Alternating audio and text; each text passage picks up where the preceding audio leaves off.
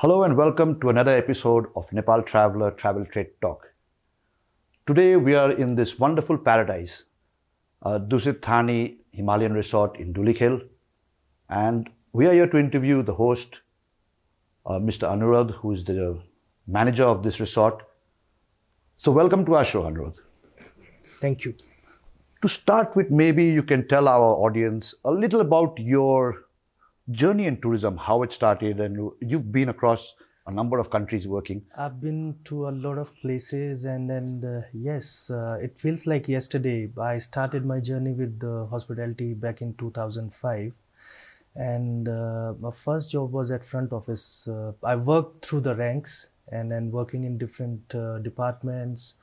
Have had different assignments also. So the highlights I would say is that the job enabled me to travel a lot. So when I was back in India, I did not know that the company is going to grow so much and I'll get to experience that kind of extensive traveling. So I was based out, I was with this company, which is now the third largest hotel company in India. When we started, there was just 2-3 hotels at that moment, and then they were growing. So I was being sent to different places. For 6-7 months, I was in Goa, then 2-3 years in Bangalore, Chennai. So I think I've covered all the cities in India. And then it was a good opportunity and learning curve also. The highlights of my career has been that revenue management I was associated with. So I've done a lot of revenue management. Then I've done pre-openings of big properties, 250 rooms plus big banqueting. That's one. And then I've also had the opportunity to be part of the team when we launched the loyalty program of the company. And then we were doing good. Pandemic, there was a pause, and then there was an opportunity. And then I realized that why should not I look forward for more experience? So then I got the opportunity to work in UK. I was there in UK for good 5 years. 3.5 years in Scotland. Amazing place, amazing experience. Then I was in England, Northwest, which was Liverpool, and working with different brands, international brands. So now this opportunity came through, and I wanted to be close to home because the hospitality is different in Europe, and I'm a very passionate person when it comes to hospitality. And of course, I wanted to be associated with a brand like Dusit because it's a premium segment and the exclusivity in a way, I would say. Opportunity came through and I just went for it. So here I am sitting with you today, 3 months in Nepal, loving it every day. That's about my story. So what made you choose tourism? I mean, back in the first perhaps job that you went into, what was it that made you choose? To be honest, and it would be a cliche sort of. I come from a middle class tier 2 cities where every parent's dream was for the kids to become an engineer or become a doctor. I was never so great in academics, but I have had few other skills which helped me through my journey. So yes, my heart was never in any of those fields, and hospitality is what I pestered my parents that why not hospitality? It's a growing market, and I think that this is something that I would want to do. They were very forthcoming and understanding. They said, all right. So that was one. And the place where I come from, the city is Roorkee, a small town in India.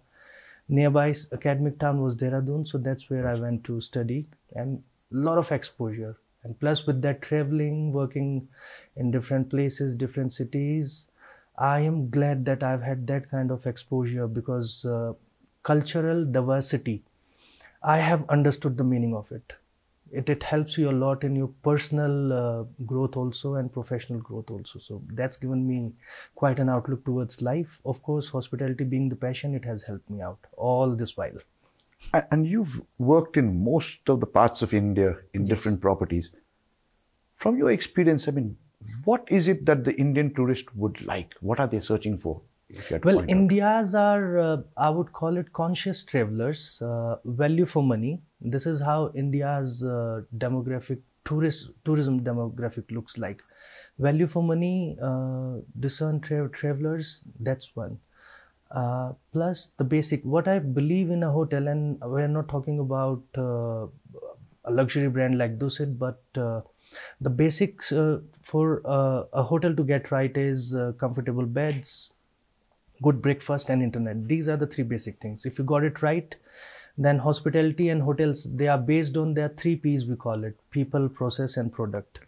So people is most important. Then comes the processes, equally important. Then comes the product. Product, they say, is important, but yes, I believe so, it's important. However, it's your people and the processes that makes the hotel. So people, and I always believe that we should hire for the right attitude. Skills, we can train them anytime. So that's how I see at hospitality industry. We have to invest in people, trainings, everything. So that's what I believe in working in hospitality. You also worked in Scotland, in UK. Yes. What was that experience like? I mean, what do you bring from that experience? Well, global experience, I would say, how internationally hospitality is functioning. Of course, given given the manpower, the talent pool is the biggest challenge, I would say, at this moment, what the industry is struggling, especially after pandemic. So yes, that's one. And working in different location in Scotland also, I was moving a lot. Then in England, though it was just one location, but then you get to work with different kind of talent pool, and the best, I would call it the best practices. So I've learned a lot how they are ahead in terms of technology. Europe is ahead of everyone in terms of technology, how industry is working, functioning. However, something that goes amiss is the personal touch. So that's what you will get here in subcontinent, Southeast Asia. So that's the plus part. Coming to South Asia, coming to Nepal, how did you get into the Dusit? Would you like to share that story? Because this is a new property. Dusit is now in Nepal. It was just something that after spending so many years in UK, I thought that what's next for me? What is the learning, like what's there for me to learn more, and the growth curve. So I always admired Dusit as a brand. I've been following Dusit for a very long time. Given that what the brand stands for, the opportunity came through, and there were, of course, several rounds of interviews, and then I was keen, I was showing the interest, and it just clicked. So I'm glad I'm here. So did you visit Nepal before coming officially as manager? I'm not. This is my first time in Nepal. And how has the experience been? You've been here 3 months in Nepal? Yes, 3.5 months, and it's like home. I do not feel that I'm somewhere a different place. It feels right at home. And now that perhaps you've had some time to settle into Nepal, looking at this property, which is sprawling, lovely property, it's so relaxing, it's so much of positive energy in this place. Right. Would you like to share with our audience what is so unique, what's special, why they should come here? Well, Dusit, we believe it's a blend of what is a core, USP is the Thai hospitality that we bring in. So there are touches of Thai hospitality, which is world renowned.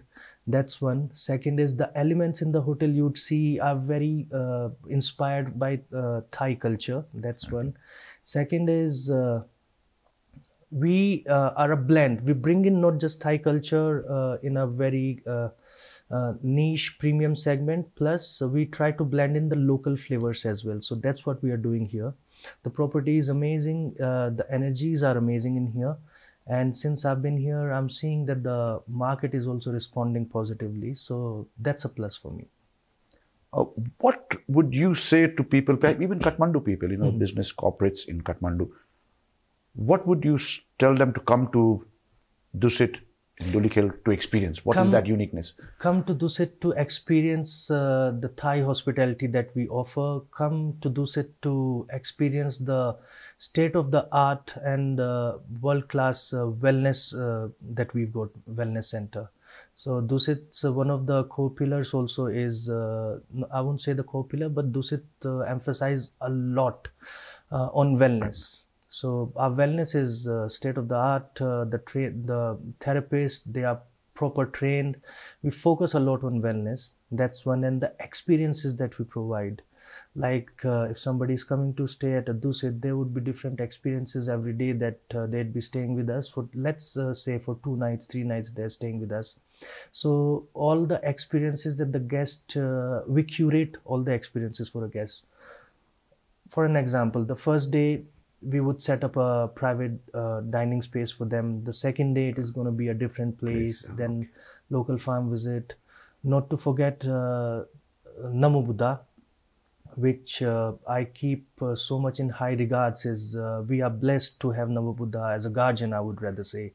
So we are very close to Namo Buddha. We call Namo Buddha as a guardian. So we are connected to them, the monastery there, and then that's also one of our experience that we offer is, if a guest is coming in here, we provide a proper guided tour to Namo Buddha, and for them to sit with the monks and meditate. So these are the experiences that we offer, and it's out of the world.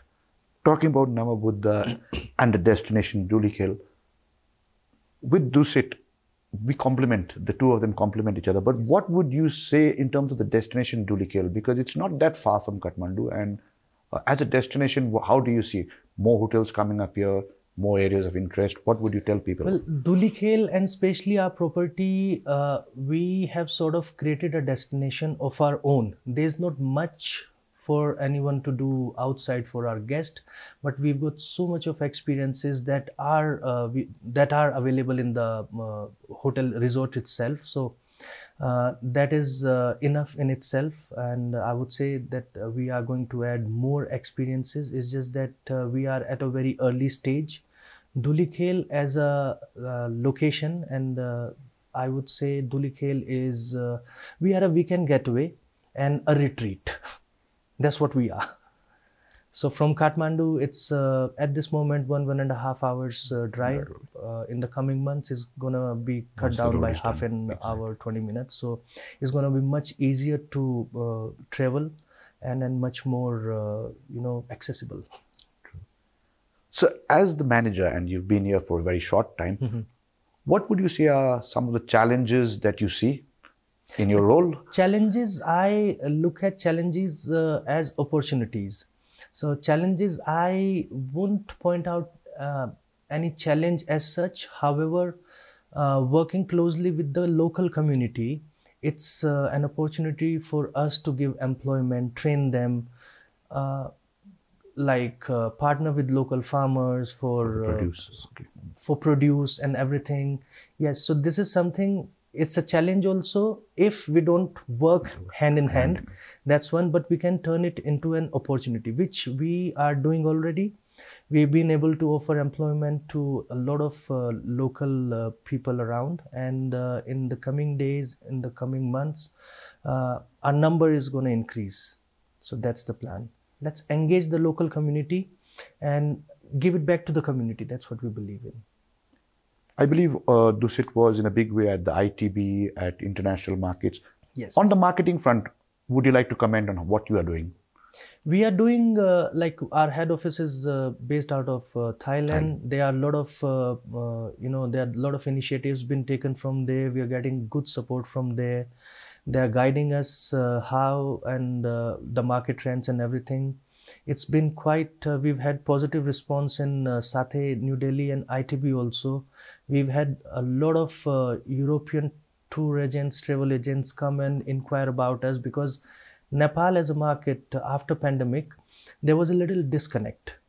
And from the response that we have seen, we've seen a lot of people and travel houses inquiring and showing interest that they would want to restart traveling in Nepal. There is not just one market, I would say in particular, but there are many markets who has shown interest. Not just Europe I'm talking about Middle East also. Then India market is also going to grow up.